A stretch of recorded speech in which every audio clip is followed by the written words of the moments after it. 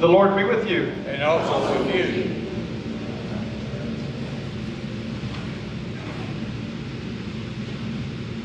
I don't really have any announcements except Happy Father's Day. And apparently I have the hiccups now. We'll find a way to get through that. Johnny, is that Father's Day liturgy on there next? Yeah. Okay. As you're able, do you everybody have a bulletin? I'm trying to get people to use them up. We make them and nobody picks them up. As you're able, would you stand? On the back of your bulletin and on the screen. Well, I have the wrong one. Blessed are you, Lord, our God, Creator and Redeemer of all. You father us from all eternity, giving life to creation and pouring your love into all you've made. From the beginning, we've known you as Father, and all our families have their origin in you. Through the love of earthly fathers, you give us a glimpse of your everlasting love. We give thanks for our earthly Father. We give thanks for those fathers who strive to balance the demands of work, marriage, and children with an honest awareness of both joy and sacrifice. We give thanks for the joys and sacrifices of our fathers. And we pray for those fathers who, lacking a good model for a father, have worked to become good fathers. We give thanks for the fathers who work for the Lord. We thank you for those fathers who, by their own account, were not always there for their children, but who continue to offer these children, now grown, their love and support. We give thanks for fathers who work too hard. We also give thanks for those fathers who, despite divorce, have remained in their children's lives, and for those fathers whose children are adopted, and whose love and support has offered healing. We give thanks for fathers who love and beyond. We thank you for those fathers who, as stepfathers, freely chose the obligation of fatherhood and earned their stepchildren's love and respect. We give thanks for those who volunteer to do a father's work. And we ask your special blessing on those fathers who have lost a child to death and who continue to hold those children in their hearts. We give thanks for those fathers who say continue to grieve. We also give thanks for those men who have no children but cherish the next generation as if it were their own. We give thanks for those men who care about the children of others. We pray for those men who have fathered us in their role as mentors and guides. We give thanks for the men who have shown us the way. We ask your blessing on those men who are about to become fathers. May they openly delight in their children. We give thanks for soon-to-be fathers. And we continue to pray for those fathers who have died, but live in our memories and whose love continues to nurture us. We give thanks for the memories of our fathers. May the love of our earthly fathers draw us near to you and perfect us in the image of your Son, Jesus Christ our Lord. And the church said, Amen. As you remain standing, let's sing together. This is My Father's World. It's number 144.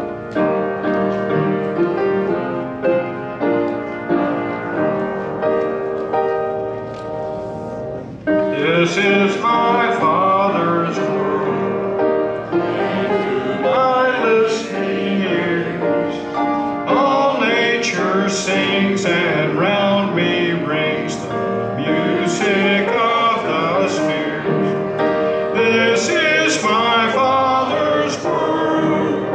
I rest me in the thought of the rocks and trees, of skies and seas, and the wanderers wrong. This is my Father's world. The birds their carols praise, the morning light, the lily white, declare their Maker's praise. This is my Father's world. I rest me in the fair, I'm in the wrong verse, in the rustling grass I hear him pass. He speaks to me everywhere.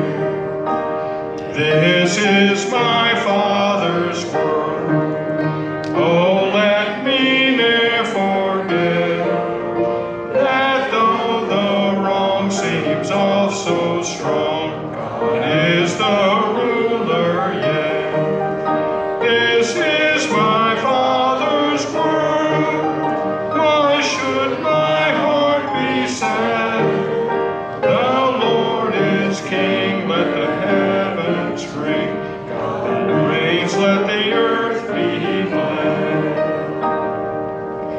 As you will remain, please remain standing for the reading of the gospel.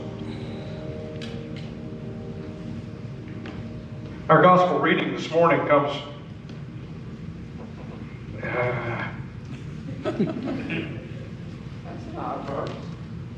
well, I've got too many pieces of paper here. It comes from the Gospel of Luke. It's in the 8th chapter, verses 26 through 39. Then they arrived in the country of the Gerasenes, which is opposite to Galilee. As he stepped out of the land, a man of the city who had had demons met him. For a long time he had worn no clothes, and he did not live in a house, but in the tombs. When he saw Jesus, he fell down before him and shouted at the top of his voice, "What have you to do with me, Jesus, Son of the Most High God? I beg you, do not torment me." For Jesus had commanded the unclean spirit to come out of the man. For many times it had seized him. He was kept under guard and bound with chains and shackles, but he would break the bonds and be driven by the demon into the wilds. Jesus asked him, "What is your name?" He said, "Legion," for many demons had entered him. They begged him not to order them to go back into the abyss. Now there were on the hillside a large herd of swine was feeding, and the demons begged Jesus to let them enter these. So he gave them permission. Then the demons came out of the man and entered the swine, and the herd rushed down the steep bank into the lake and was drowned. When the swineherd saw what had happened, they ran off and told it in the city and in the country. Then people came out to see what had happened, and when they came to Jesus, they found the man whom the demons had gone out of sitting at the feet of Jesus, clothed in his right mind. And they were afraid.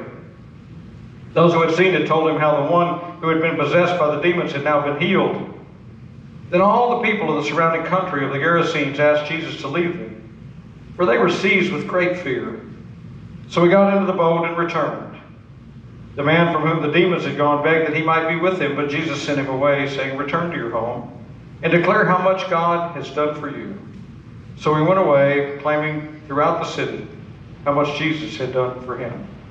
This is the word of the Lord. Thanks be to God. Let's affirm our faith this morning with the traditional Apostles' Creed. I believe in God the Father Almighty, maker of heaven and earth, and in Jesus Christ, his only Son, our Lord, who was conceived by the Holy Spirit, born of the Virgin Mary, suffered under Pontius Pilate, was crucified, dead, and buried. The third day he rose from the dead. He ascended into heaven, and sitteth at the right hand of God the Father Almighty. From thence he shall come to judge the quick and the dead. I believe in the Holy Spirit, the Holy Catholic Church, the communion of saints, the forgiveness of sins, the resurrection of the body, and life everlasting. Amen.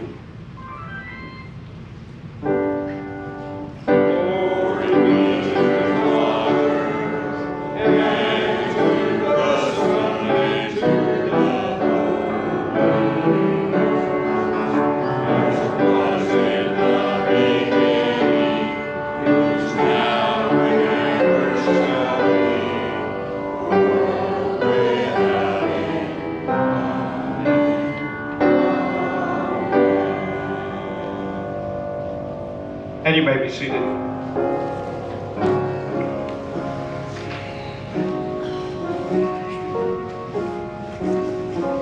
As we prepare to pray together this morning, let's sing together first, "It Is Well With My Soul." If during that time you would feel inclined to come and pray up here at the rails, you're certainly welcome to do so. When peace like a river attendeth my way, when sorrows like sea billows roll, whatever my lot, thou hast taught me to say, it is well with my soul.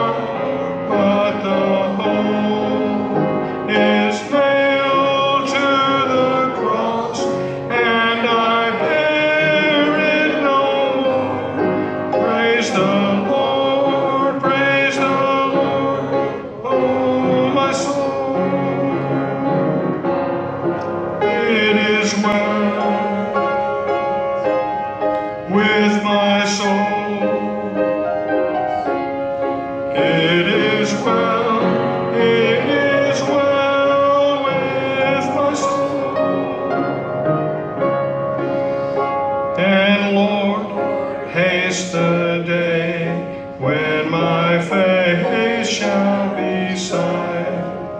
The clouds be rolled back as a scroll. The trump shall resound, and the Lord shall descend. Even so, it is well with my soul.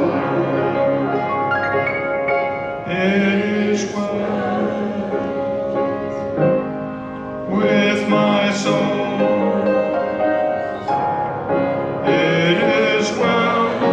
It is well with my soul. I want to take a quick break here. I've got some campers that are sitting out there, and I've got one camper that's sitting up here. Would y'all all come up to the front?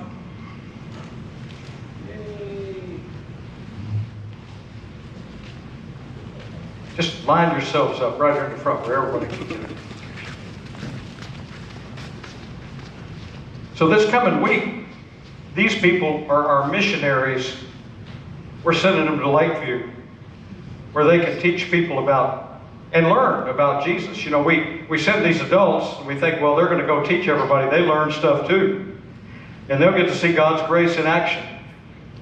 Isn't that right? Sometimes the cabin counselors see it more than anybody else. So I want us to pray for them as they go on this journey. They're representing us, and I'm proud to have them do it. We have 3 campers and 2 adults going, and one camper that's as big as an adult. And some of y'all know most of these people. You don't know Dawson, maybe. It's Dawson, right? Yeah. So this is Dawson. He's going to be representing us as well. So if you don't need to come up here and do it, but let's pray for them. If you want to put your hand up as we aim these prayers at them, let's join together in prayer. Gracious God, we pray for safe travels on Monday as these kids go and adults go up to camp.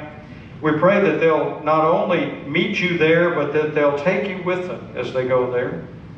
And they will have fun, and they will have community, and they will do all of that in the name of Jesus Christ. And then we ask for safe travels as they return back, and we look forward next week to hearing a report of how camp went. All of this we ask in the name of Jesus Christ. Amen. Amen. Thank you all. Thank you, thank you, thank you, thank you, thank you, thank you, thank you. Y'all can sit.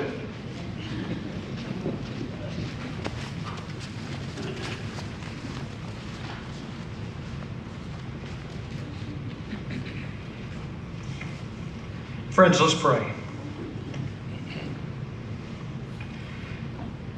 Gracious God, not only do we pray for these campers, but we pray for each of us as we go out from this place and we celebrate Father's Day, we celebrate summer, and for the most part we stay out of the heat.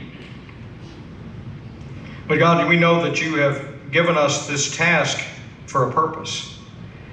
It is our call and our task to make disciples for Jesus Christ and to transform the world.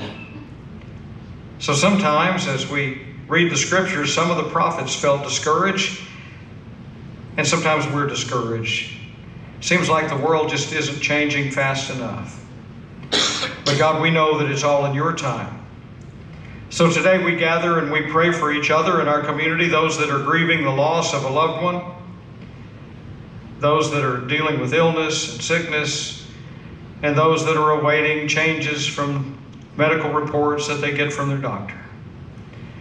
Today we praise you for what we have. Thank God for what you will give us. And we look forward with the hope that springs eternal to the days ahead. Jesus walked and talked on this planet, and he showed us what love really looked like. And as we get closer to him, we know that we're closer to you. But even the disciples at times wondered what to do, and they one time looked at Jesus and said, what do we do when we pray? And he said, pray like this.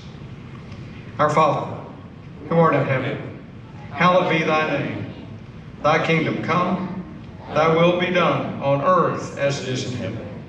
Give us this day our daily bread, and forgive us our trespasses, as we forgive those who trespass against us. And lead us not into temptation, but deliver us from evil. For thine is the kingdom, and the power, and the glory forever. Amen. As we prepare to hear from Isaiah this morning, let's sing Love Divine, All Loves Excelling. This is one of Charles Wesley's hymns. Just pay particular attention to the last verse. Always in the last verse of a Charles Wesley hymn, everybody gets to go to heaven, so that's a good thing. We look forward to that.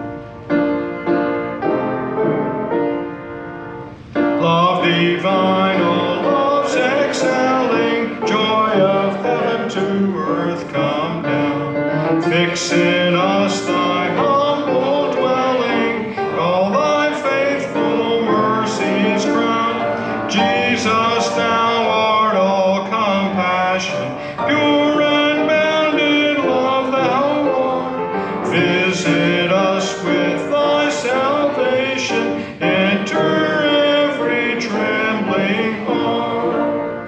Breathe, oh breathe thy loving spirit into every troubled breast. Let us all in thee inherit, let us find that second rest.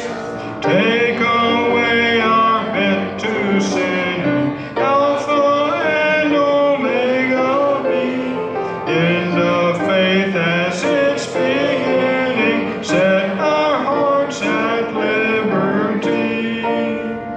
Come Almighty to deliver, let us all thy life receive. Suddenly return and never more thy temples leave. Thee we would be always blessing, serve thee as thy host of love. Praise and praise thee without ceasing, glory in thy perfect love. Finished in thy new creation, pure and spotless let us be. Let us see thy great salvation, perfectly restored in thee. Change from glory into glory, till in heaven we take our place, till we cast our crowns before thee, lost in wonder, love, and praise.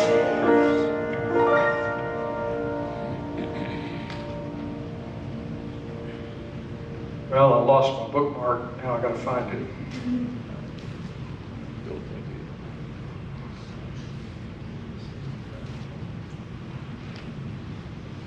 I miss AJ. How about y'all?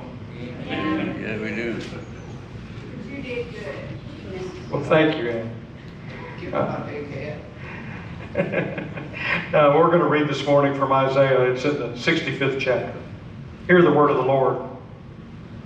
I was ready to be sought out by those who did not ask, to be found by those who did not seek me. I said, here I am, to a nation that did not call on my name.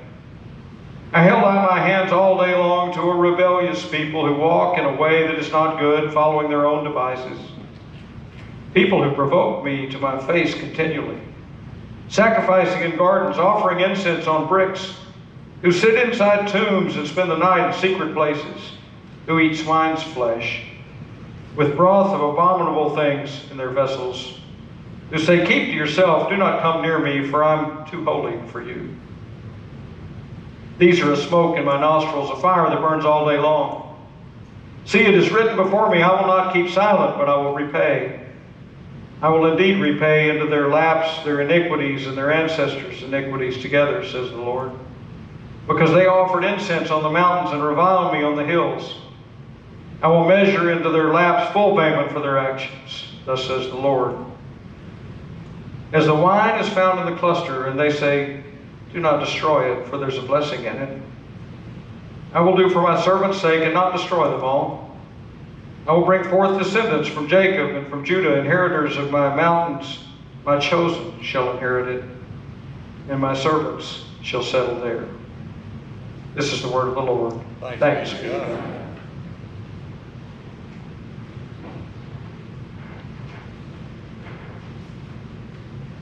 So I entitled this message today, Those Who Praise the Lord. The prophet Isaiah is living in a difficult time. The people from Judah don't like the people from Israel. They're not communicating with each other. People are out doing whatever they want, willy-nilly. They're not paying any attention to God's call in their life. They've created silos where my way is the right way, and we worship ever how we want, whenever we want, whoever we want. It's a very different time now, isn't it? Or is it? Maybe people are doing the same thing that they've always done, is separating themselves into groups, deciding their group is better than the other group, failing to communicate back and forth. Yesterday I went to a place here in Pasadena to buy a part for my boat. I've been waiting to buy it for a long time. I was pretty excited to go and buy a part for my boat. All I wanted to do was go in there and show them what I had. It was a fuel line, and get another one. And for 20 minutes, I got a political discussion that I didn't want and I didn't pay for. All I wanted was a part. Now, it might be enough to keep me from going back. Customer service evidently was not that guy's forte. But I wonder how many times we've been guilty maybe of the same thing. As we find ourselves in a group where we get together and we talk about whatever that's going on in the world, and we forget about the important things that are going on in the world. As far as I can tell, all of us got up this morning breathing with our heart beating. As far as I can tell, we all have so much to be blessed about and so thankful for, and yet so many times we don't spend any time in that thankfulness. We spend time in trying to tell people if they just do it my way, life would be better. It's not just the world. It happens in the church too. Years ago in Arkansas, there was a church that was called the Church of the Left Foot. Yeah, that's an interesting name for a church, isn't it? Well, they were a foot washing church. I don't know if you've ever been a part of a foot washing ceremony. They're impressive. But they did it every week. And by the name of the church, you might guess they started with the left foot.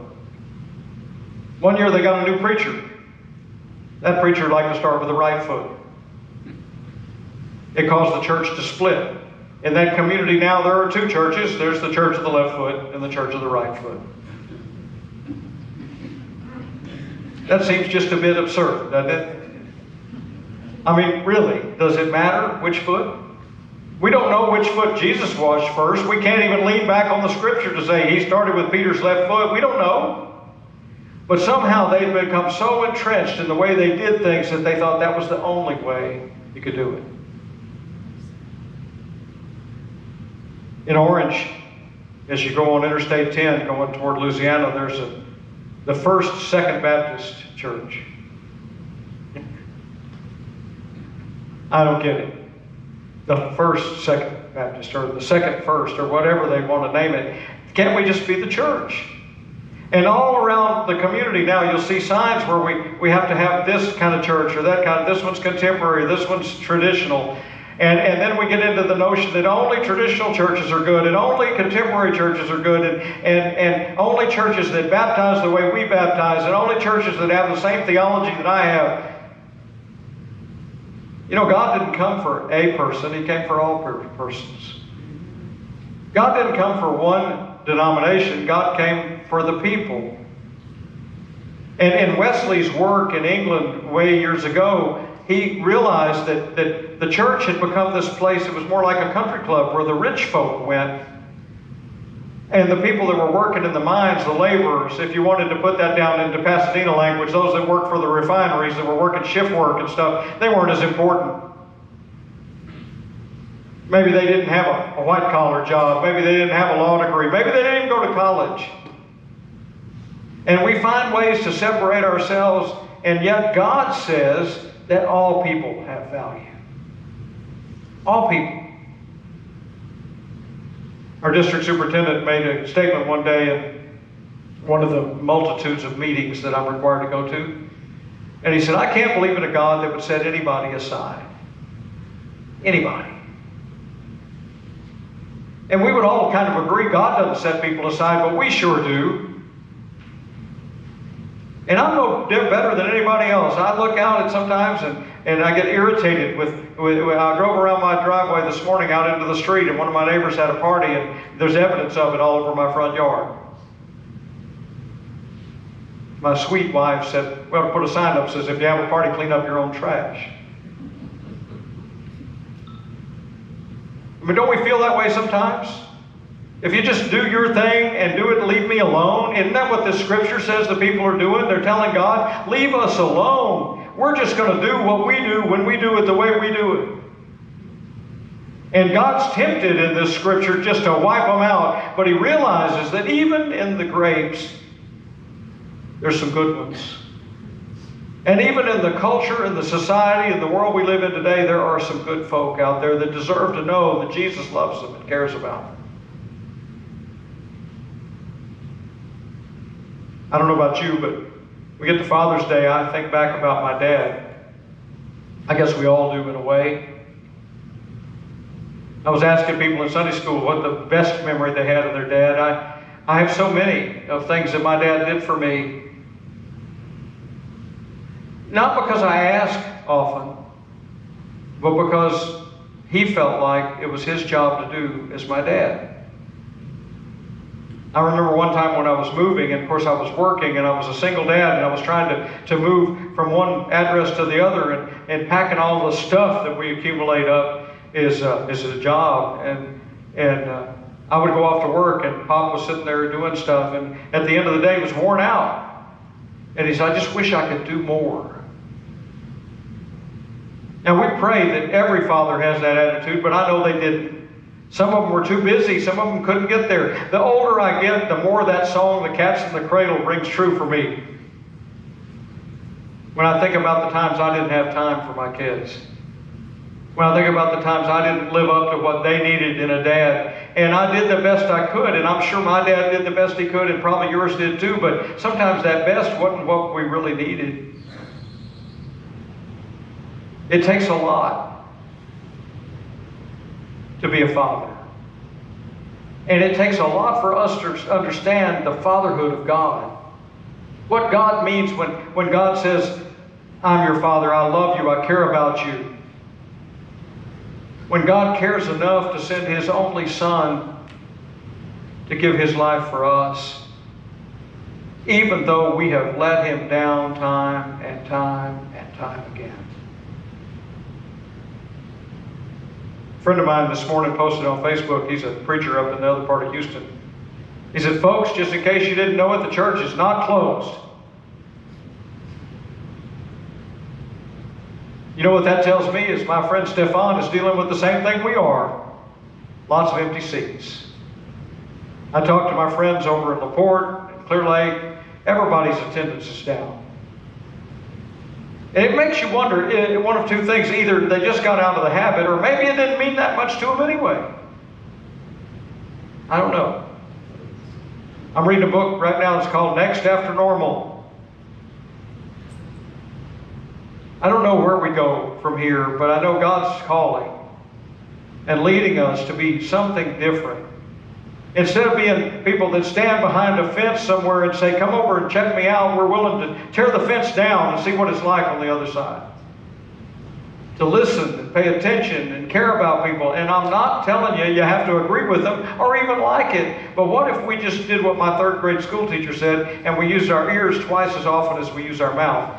We have two of them, only one mouth. What if we just listened? What if we gave others the courtesy of caring about their perspective? And I'm not just talking about the political world we live in, and I'm not just talking about the economy. I'm talking about the stuff that way is more important than that. I'm talking about eternal life and eternity and the leadership that our Lord and Savior Jesus Christ gives us. When he goes in this scripture we had in Luke, He goes to a place nobody wanted to go, to hang out with somebody nobody wanted to be with. And He doesn't even encourage him to follow Him and go with Him. He says, go into the place where you came from and tell people what difference it made for me to be in your life. Now, if you've been coming here long, you've heard me say that a couple of times. What difference does God make in your life? And I guess it would be fair to say that if you're here, He's made some difference. Now, a lot of people say, well, preacher, you know, I get so irritated at you guys, all of you. You know, we go somewhere and you want me to pray. You pray. I'm going to start telling people I'm the janitor. We all need to be praying. We all need to be, we don't have to do it eloquently or with fine words, but we can all pray. Every time we go out to eat as a group, we pray. It doesn't have to be a long prayer. In fact, what you want is the guy with the hottest food to be the one to pray, because that's going to be the shortest prayer. The length of the prayer isn't important. What you say isn't important. It's where your heart is. And let me tell you the scary part. This is what I found out after doing this for a few years. Is the harder I pray for others to change, the more it changes me. The harder I pray for the world to be like I want it to be, the more God moves me to be like He wants me to be. I've had my struggles. Continue to have them. I still believe in miracles. How about you? I still believe that God can change things that we don't think are changeable. Some years ago, we were having a discussion. It came close to an argument at annual conference. And everybody was saying, well, we got to make this decision today because that might happen later. And we got to do this now because that might happen later. And Todd Jordan stood up and he said, you know, you remember we just went through Pentecost. He said, on day 49, before Pentecost, which is the 50th day after Easter, on day 49, nobody spoke the same language, nobody got along, nobody paid any attention to each other, and they had pretty much given up. And then suddenly God moved. According to the Scriptures, there's a sound that people heard, a resounding sound. One of the versions calls it a cacophony of sound. That sounds like a lot, doesn't it? And everybody there heard God's word in their own language. On day 49, there was no hope. On day 50, everybody gets the message. That's God's timing, not ours. And we keep thinking there's no hope. Well, there is always hope. The scripture I used last week, remember what it said if you were here? It says that suffering brings about character, and character brings about strength, and strength brings about endurance, and endurance brings about hope. So people, this is not time for us to give up. It's not time for us to be sad. It's time for us to be joyful and hopeful about the future. Now, I know that's hard when you pull your car up to the gas station and pay $100 for a tank of gas. Especially when your paycheck wasn't $100. I get that. And I know we live in troubled times, but you don't think these guys living in this time had troubled times too?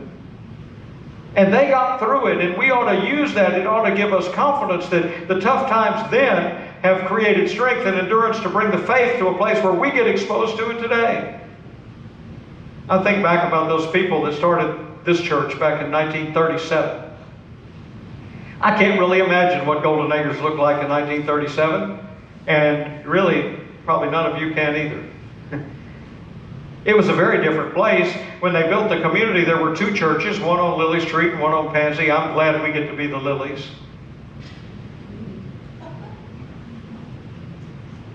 Thank you for the laugh, wherever that came from. And the community needed a church, and the land developer knew that. I got to tell you, friends, look at these new communities that are being built. Do you see land set aside for a church? Are people paying attention to think that we ought to make the church the center of our community? That's how churches ended up with neighborhood names. The church where I was baptized was called Foster Place Methodist Church because it was in Foster Place. This was called Golden Acres United Methodist Church because it was in Golden Acres. Sunset. Nobody would name a church Sunset. It would be Sunrise. But it was in the Sunset subdivision. That's what we did. We put churches in communities because we knew that community needed to provide community for the people. The church was given tax-free status so we could become a force in the community for people to get something and not be a burden on the community. So the church has a purpose. And I think the hardest thing for us right now is to figure out what our purpose is. Is our purpose just to be a place to come and sit in air conditioning, which is working really well? I am so grateful for those that made donations to help us pay the bill. If anybody else is inclined, we're still accepting them. But I am so grateful to have a cool place to come and a place where we can be comfortable and sit here. But you know, I also think about those people that don't have that. I think about churches where people are afraid, where they're afraid to be seen going into a church. I think of places where the communities have changed around the church, and what they've done is built big fences to keep people out so that nobody that lives around the community can come to that church. I don't know what it is that makes us so afraid of the people God created. Now, I know there's good cause to lock your doors and things like that, because there's everybody out there hadn't listened to one of these wonderful sermons. Everybody out there isn't caring about everybody else. And I'm not suggesting that we go out and find the people that we find despicable and go home with them or take them to our house. But I am suggesting that they need to hear that God made a difference in your life and God can make a difference in theirs. What this scripture reminds us is that God is there for even people that don't listen to Him. God is there for even people that don't pay attention to Him. And it's in God's infinite wisdom that God can select even the good ones out of the bad grapes. And God has sent Jesus for us with the specific understanding in the Gospel of John that the better we know Jesus, the better we know God, and the better God knows us. To be known by God is an incredible thing. How many of us have heard, we hope our name is in the book of life? How many of us have hoped that when that day comes that we go to meet Jesus, that we're in good standing with Him? But it's always been a struggle. Even the Emperor Constantine worried about it. He said, if I profess my faith in Jesus too soon and then I sin afterward, I might lose it. We deal with this kind of oppositional thinking about, well, there's this evil force out there and it's equal to God. It is not equal to God. Ransom for Jesus wasn't paid to the devil.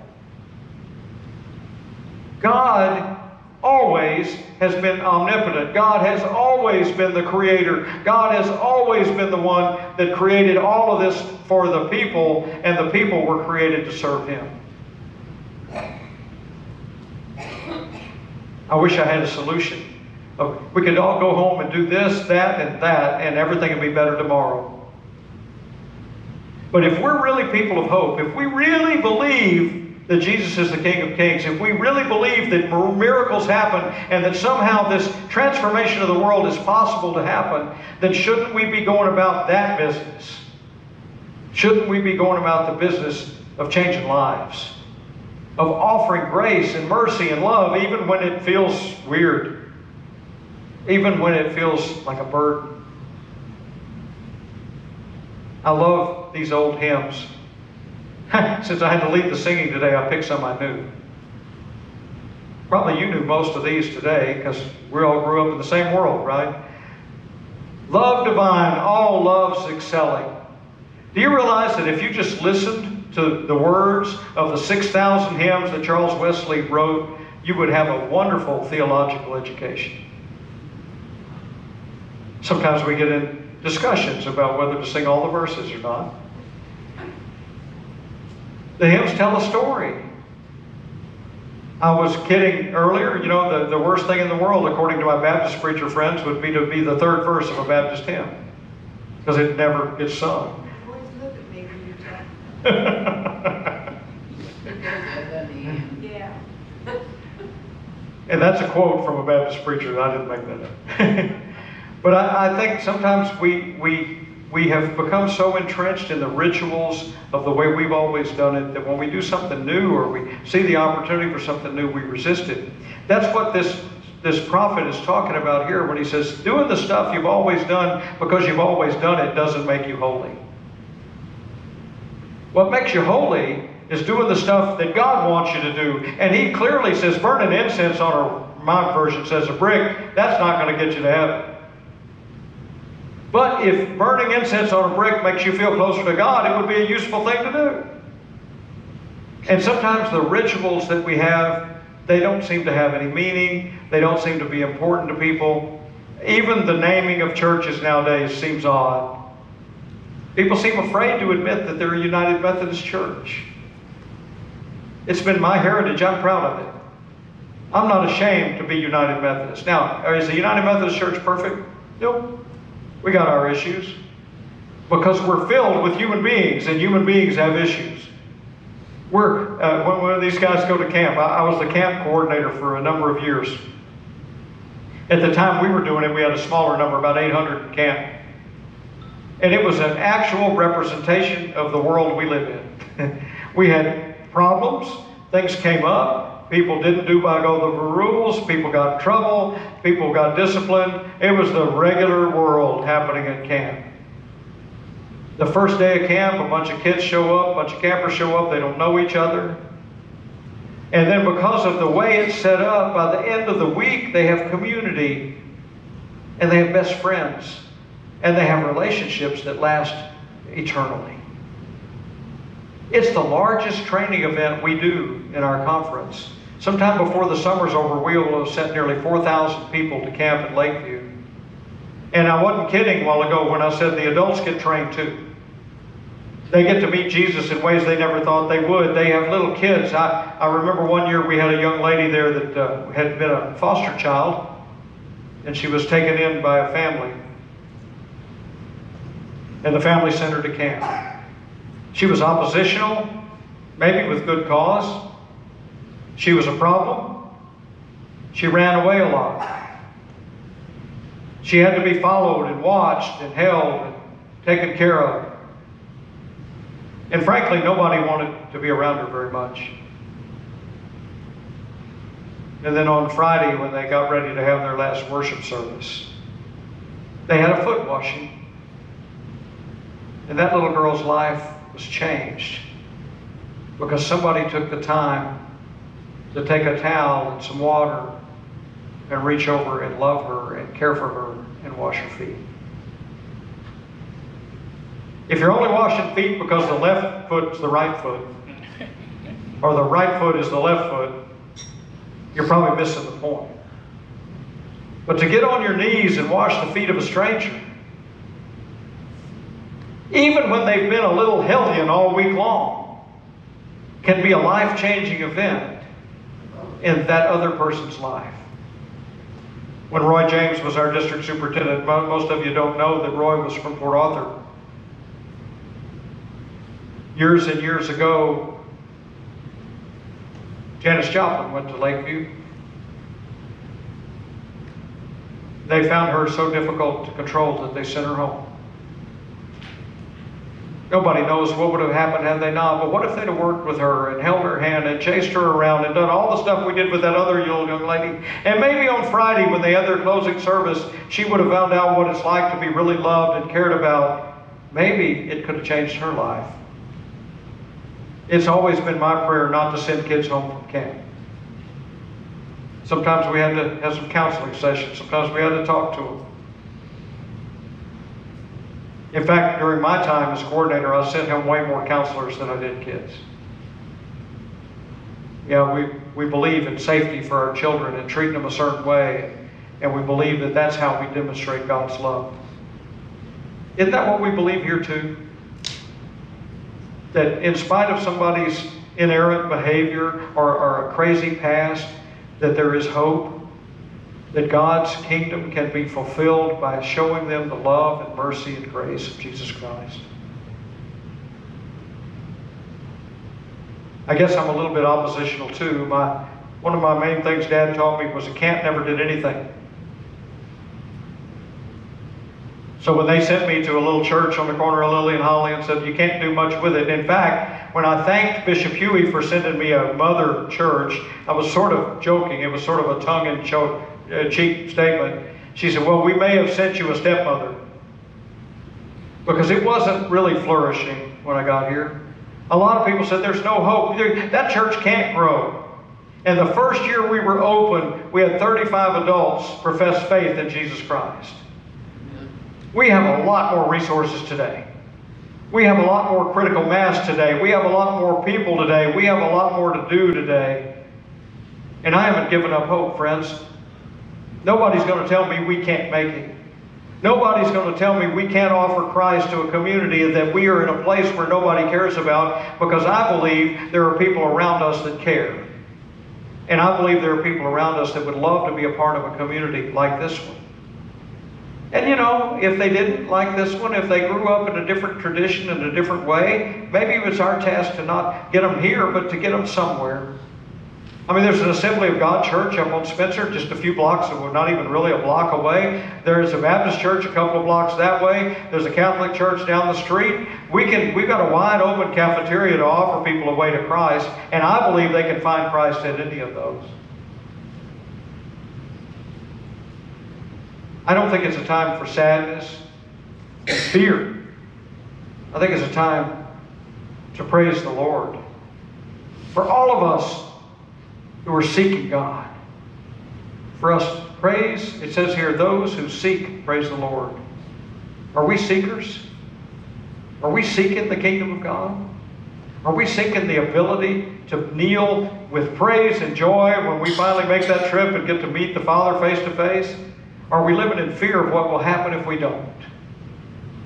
We have a choice. The choice is ours. Years ago, I taught confirmation. I told this in Sunday school earlier. There were 13 or 14 kids in the confirmation class. I came out of a sales background. And my sales background, the task is to get people to do what you want them to do. And before that, I was a policeman. Well, your task when you're a cop is to get people to do what you want them to do. And out of this kids, 2 or 3 of them said, we don't want to be baptized. We don't want to be confirmed. We're not ready to make that commitment. I went to the pastor and I said, man, I'm a failure. He said, you're not a failure. He said, if there's no opportunity to say no, then what does yes mean? And there are people out there that are saying no in our community and in the world. And there are people out there that are saying we don't pray in public. And there are people out there saying we can't do this because we're Christian. Well, I got news for you, friends. We can pray no matter what they tell us. We can stand up for our Lord and Savior Jesus Christ no matter what they say. I'm willing to go there if you are, to make a difference in this community, in this town, in this county, the state, in this nation, and in the world. I think that's our calling. The words of John Wesley said, the world is my parish. Well, the world's coming to our doorstep, friends. It's all around. Just because somebody has a different culture or they don't have the same background in faith doesn't mean they're not people we can reach. I think really the accurate word there is people that God can reach. And He just might use us. I think I can't think of a better thing to think about on Father's Day is the difference the men have made in my life, my dad, uncles, and others. We have absolute proof that when these churches that send buses out to get kids to church, it gets the kids in church for a babysitting service. It's not very effective long term. We have a lot of people that where we get the wife to come and bring the kids to church and it has like a 30% effectiveness. But when the father, when the man of the house is the one that takes the initiative to bring people to the kingdom work that's done at the church, it has a tremendous success factor. So we men today on Father's Day have a responsibility. We have a responsibility to father kids we don't know. We have a responsibility to be mentors. We have a responsibility to be for us what those coaches were. What those other, they didn't talk to us about God, but they talked to us about life. They talked to us about not giving up, not being afraid of the odds. Sam Rayburn actually beat Pasadena High School in 1969. The odds were against us. But we won. And it was in large part, it was, those players on the field, Wade Rockmore and others did a great job. But there was a coach somewhere in the background telling them they could. And if nothing else today, maybe I get to be the coach, tell you, friends, you can help Jesus Christ change the world. Well, you can. Now the question is, will you? In the name of the Father, and the Son, and the Holy Spirit. Amen. I'm going to get my hymnal and get down here. You know, there's a whole bunch of hymns in this book. And we should probably sing all of them. We don't always. But there's not a better one for closing out a service than this one. If today would be the day you unite with our church, come forward as we sing. Let's stand and sing, "Blessed be the tie that binds us." Blessed be the tie that binds our hearts in Christian love, the fellowship of kindred minds is like to that above. Before our Father's throne we pour our ardent prayers, our fears, our hopes, our aims, our one, our comforts and our cares. We share each other's woes, our mutual burdens bear, and often for each other flows a sympathizing tear. When we asunder part, it gives us inward pain, but we shall still be joined in heart and hope to meet again. Friends, we don't pass an offering plate yet after COVID, but we do have a basket in the back. We gladly accept your gifts, tithes, and offerings there. I hope and pray for safe travels for anybody that's traveling. I hope every father and every person here gets the joy of being celebrated on Father's Day. And those of us whose dads have gone on to be with God, there's no way to be closer to them than through prayer today in our relationship with Jesus Christ. So it is the love of God, the teachings of Jesus Christ, and friends, the power of the Holy Spirit that will get us through. Go in peace. Amen.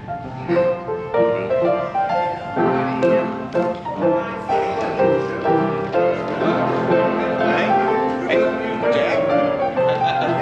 This man right here, when you start talking about the best songs going out in the service, I thought he was going to get so excited to sing Balm in Gilead that he was going to jump out of his chair. What like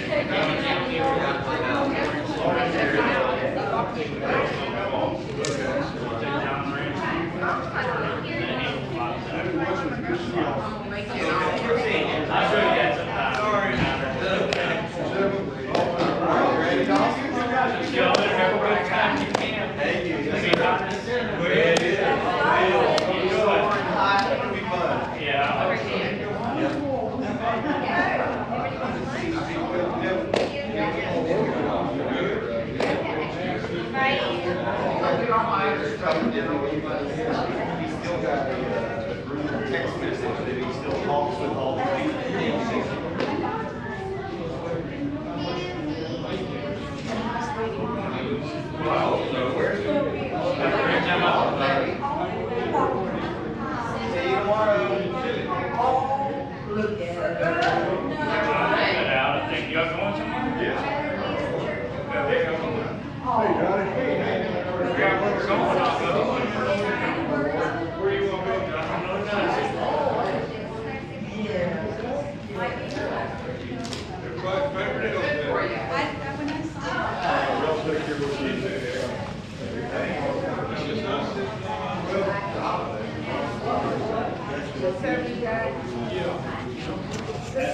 Oh, thank you, Ann. Thank you, dear. See you soon. I'm leaving town right after this, and I won't be back ever. Ever. Never. Well, until Saturday. We're going to Somerville. My son was here, and my grandson, we're going up there for a few days. Oh, that'd be nice. Try to get my boat fixed and maybe go to the lake. Well, that'd be fun.